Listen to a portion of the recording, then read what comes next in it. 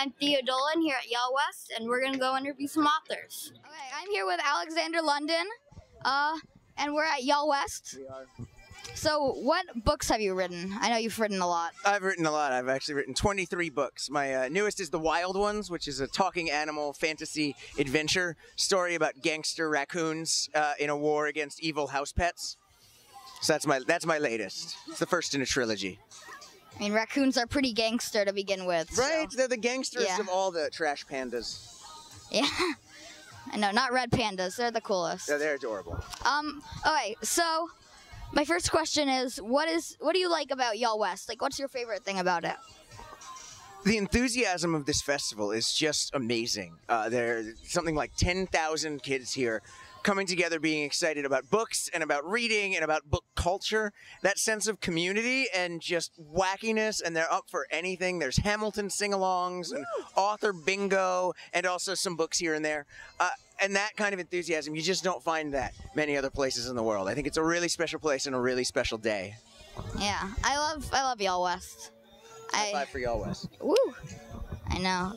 And try to come to the Hamilton sing-along, because I'm gonna be there. Oh wait, oh yeah. Do you have a panel? I don't. I was thinking of going to the Safe Spaces panel, but I kind of want to come to the Hamilton one. Well, I'm gonna be singing my heart out there. All so. right. Well, that's intimidating. You're such a good singer. Thanks. Okay.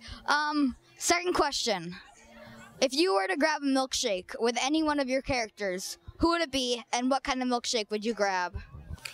I mean, my milkshake brings all the characters to the yard, so they'd all come, and then I would have to pick. It would be a vanilla milkshake, because I really like a vanilla milkshake. Who would I? Probably not the talking raccoon, because while it's fun to write about, I think if I actually met a talking raccoon and had to share a milkshake, I would freak out. In real life, raccoons are very dangerous, and their poop is extremely toxic, so you don't want to be sharing a meal. Yeah. So definitely not a raccoon. Or his sidekick in The Wild Ones is a rat, so probably not the rat either. So yeah, no one from my new book, since they're all trash scavengers. They'd probably eat your food. Yeah, they would eat my food. They wouldn't share, and I'd end up with some terrible parasite, and that would not end well for anyone. So who would it be? Oh, and you're still making me pick. I would choose. I guess I would choose Knox from my YA novel PROXY, because he's dashingly handsome and witty, and who doesn't want to have a milkshake with a dashingly handsome, witty person? I can't think of anyone. Yeah. Okay. Final question: who is your favorite cereal mascot, and why? My favorite cereal mascot is probably Captain Crunch, because I support our troops.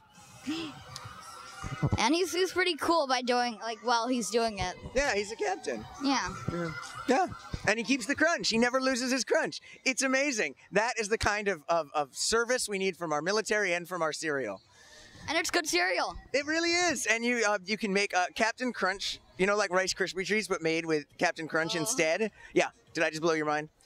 It's delicious. Marshmallows and Captain Crunch. Gotta try that. Yes, you do. Okay. What are you doing still here? Why aren't you off trying it? I'm interviewing you, but... Oh, right. That's pretty important. Okay. Okay. Good excuse. Oh, your glasses are down there. Anyway. Oh, thank you for reminding me. Okay, that's the end of our interview. Thanks for being interviewed. Thanks for letting me be interviewed. You're welcome.